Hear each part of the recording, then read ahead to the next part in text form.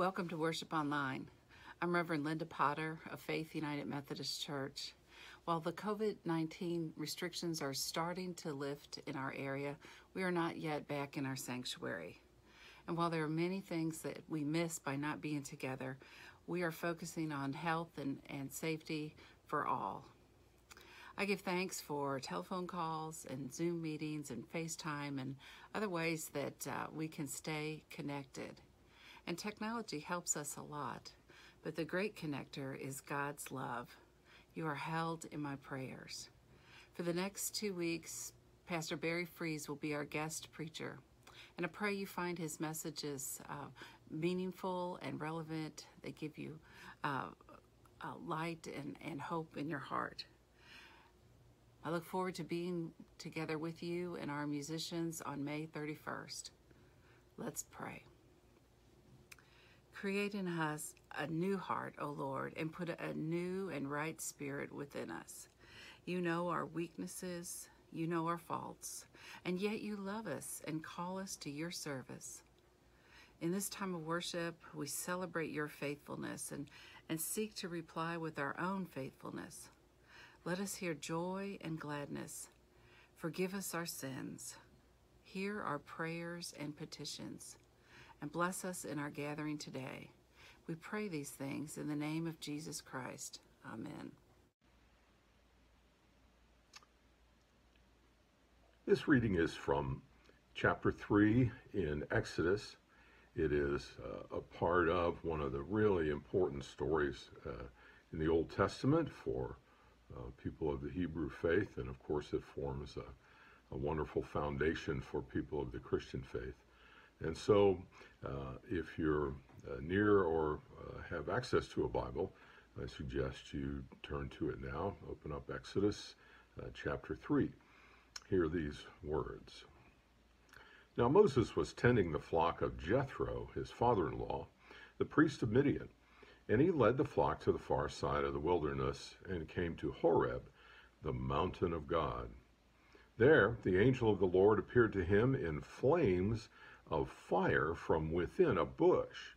Moses saw that the bush was on fire and it did not burn up.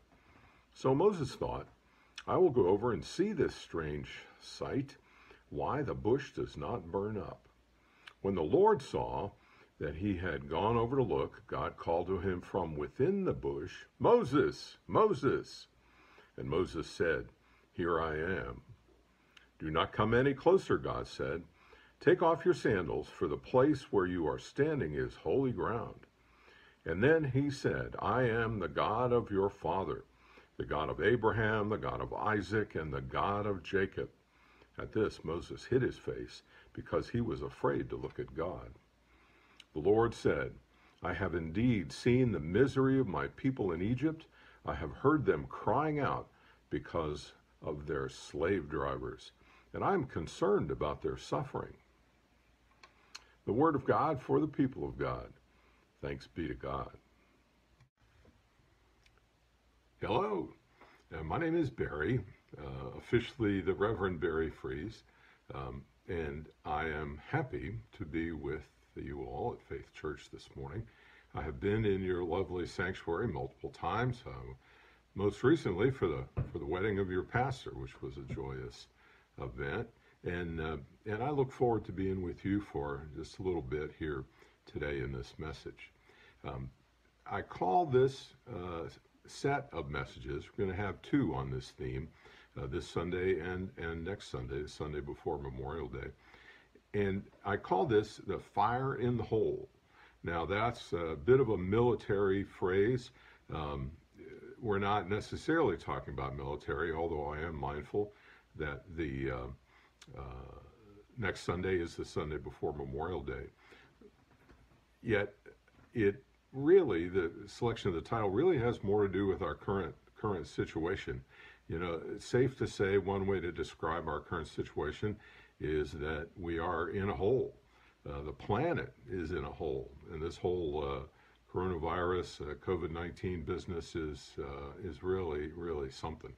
I was looking forward initially to being with you physically. Can't do that. It's not as safe as we would hope it to be. So your pastor made a decision, and I certainly agree, to be doing this electronically. So, fire in the hole. Today, I would like to begin, and I will begin, with prayer. Would you open your hearts to prayer, please? Lord, I give you thanks for the chance to be together with these folks in video form and in spirit.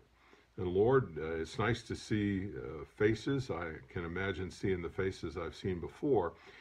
Yet it's also much nicer to know that your Spirit is with us, and that through your Spirit we are connected no matter where we are, no matter what's going on.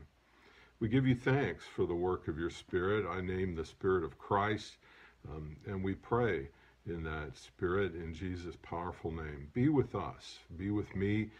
Guide me in these words over the next minutes. Lord, I give you thanks that in your word it says that when we rise to bring your message, your Spirit will guide us. So be with me, Spirit.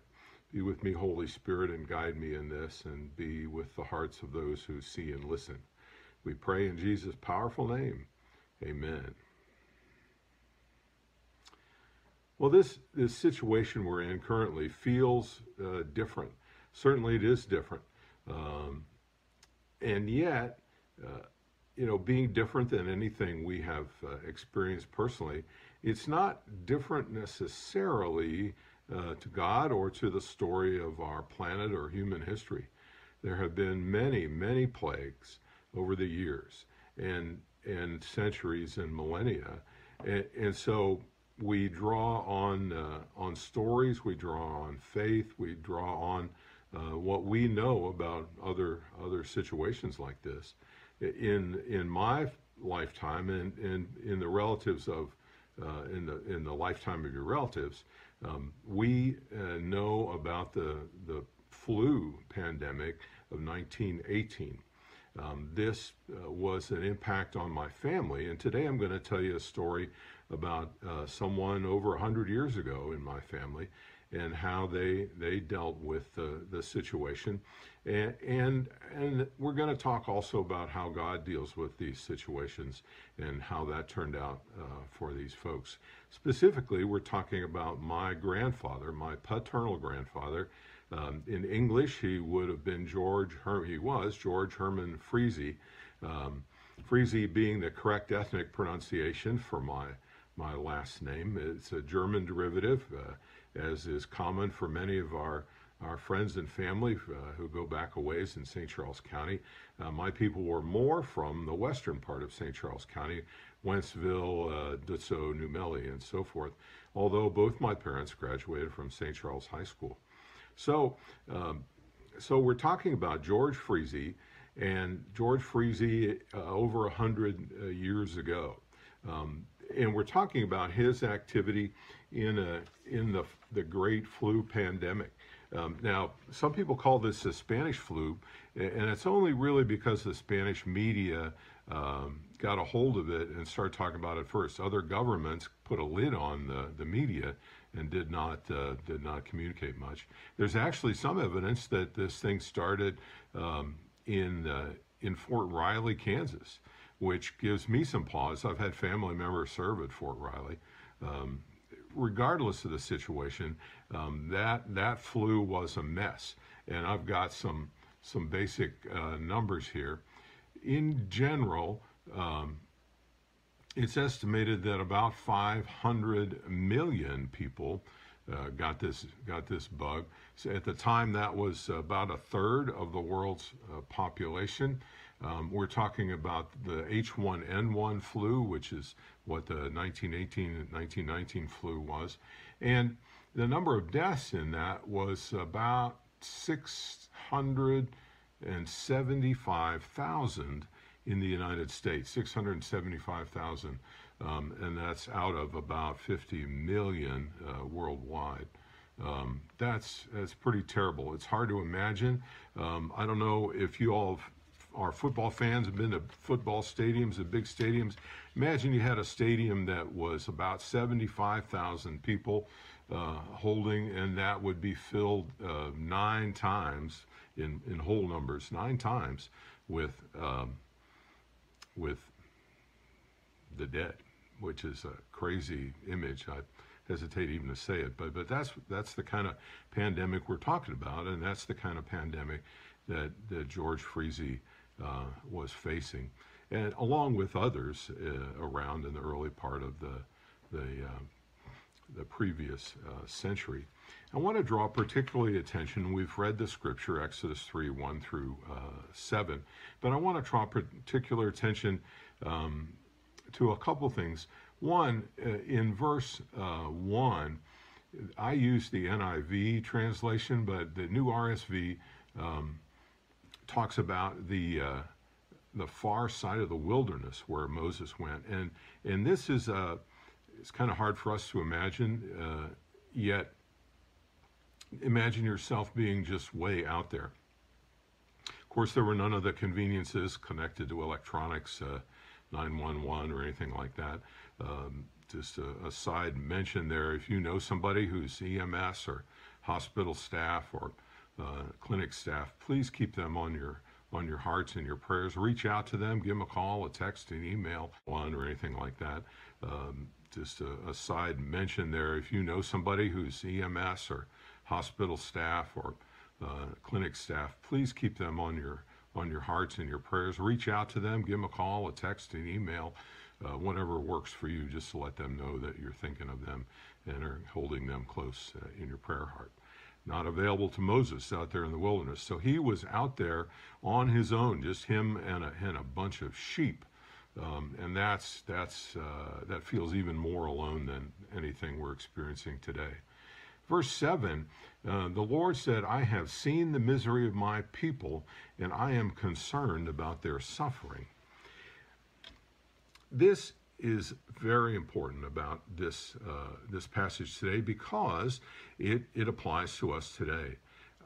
Part of what my Grandpa George knew, and part of what I hope you know, and part of what I'm really here to remind you about today, is that God knows of your suffering, and God is concerned about your suffering, and God is present with you at all times. Nothing can separate you from the love of God.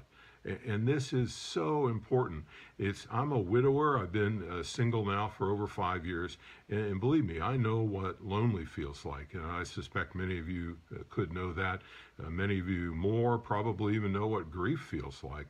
And this situation, I'm here to tell you, is, and it's no surprise to you, that this kind of lonely feels different. It's different. It's more challenging. Now, people work this out in different ways. Some people eat more.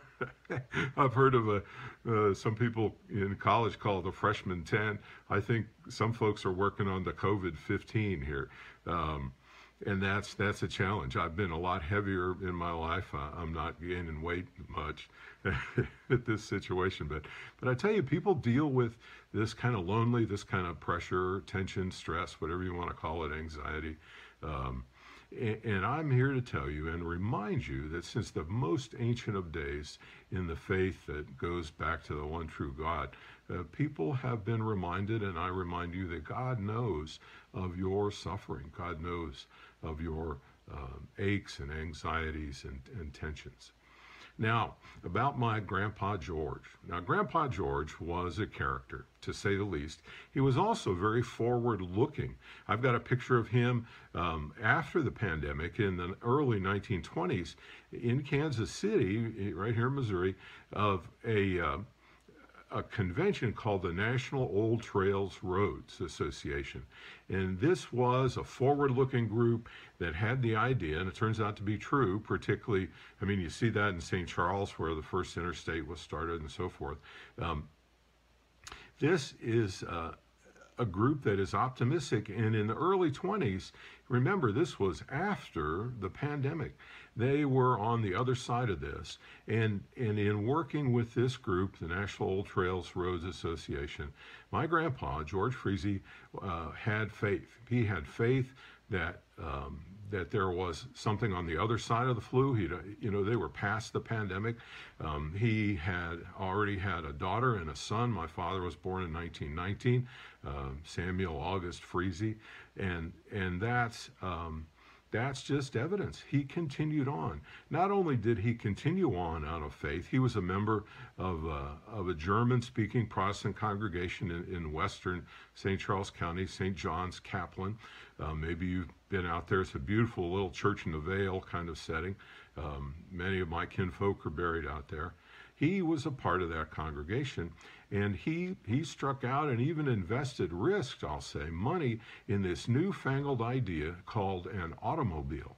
And back in Wentzville, over 100 years ago, my grandpa had a Ford store.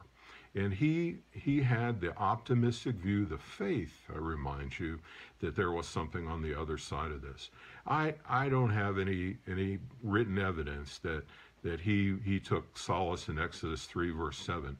But I see the evidence in his life. We've got pictures of him standing out in front of the Ford store. The Wentzville Historical Society has pictures of him also on their site and in their publications. And this verse 7, that God knows of our suffering and cares about our suffering, helped him through this, I'm sure. I knew him as a much older fellow than he would have been in the 19 teens and 20s, and yet he was still generous. He was the kind of guy who would slip the pastor a check if the place, the cemetery needed mowing or the repairs needed to be to the church. He generously gave me money for one of my first international, it was my first international trip to study communications from Lindenwood. And these things are all evidence that he got through this. My grandmother, Freese, got through it. My dad and his sister got through it. Their youngest brother did not. They lost him at a very young age, and he's buried out at St. John's Kaplan. And yet, the family survived. The business kept going strongly up into the Depression. It did not make it through the Depression, but in the 20s and post-flu, Grandpa Freese took solace and took initiative. And I encourage you to do the same thing. Who in your life might want to know that God is with them, that God knows about their suffering, that God cares about their suffering, and you become the evidence. You become the person in their life that represents God. Remember, this is God's method. God sends humans, and you're one of those dear folks that knows about that. So I wish you the best. I pray for you to know the best. And take this evidence of one old German stubborn kraut. I can say that because I'm German and stubborn. That there is something on the other side of this pandemic. God is with you. God cares about you and knows your suffering. Let us pray.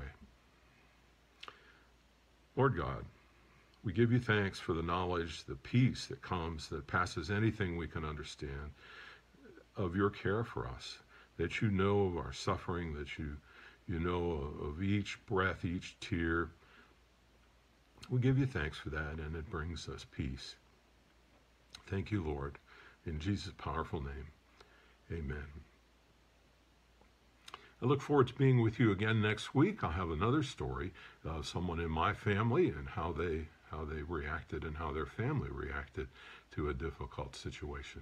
God bless you. Be careful this week, and remember, God knows of your suffering and cares.